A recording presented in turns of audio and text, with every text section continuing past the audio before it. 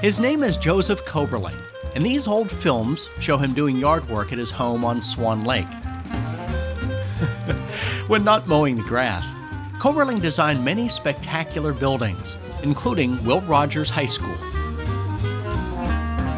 It opened in 1939, 4 years after a plane crash claimed the famous humorist and movie star. But old Will Rogers would have been proud, because the school is a Deco showplace. Late in his life, Joseph Koberling went back to Rogers High and reminisced with a TV station about the Deco age and the high school he created. It wasn't Gothic, it wasn't Roman, it wasn't Spanish, it wasn't this, that, or the other damn thing. It was just something that was an expression of our time. Look at it, look.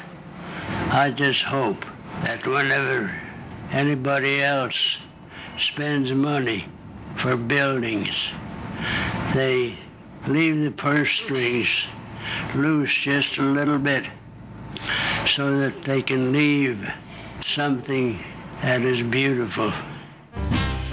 And one of the most beautiful places in the school is the auditorium, which may be the closest thing Tulsa still has to an old movie palace. When I first interviewed to come and teach here, I walked into that auditorium and I said, this is home. I love this building. We actually have a balcony that is more like a theater type setting. You don't see that in high schools anymore. The detail here just reassures you that someone actually took the time to make people in the building feel good about themselves. I'm really kind of a historical romantic, I guess. But I can see the kids and the teachers walking around in the 30s and 40s, and I can just see that, you know, and just envision what it might have been like. A lot quieter. Our students are really loud and these halls just echo.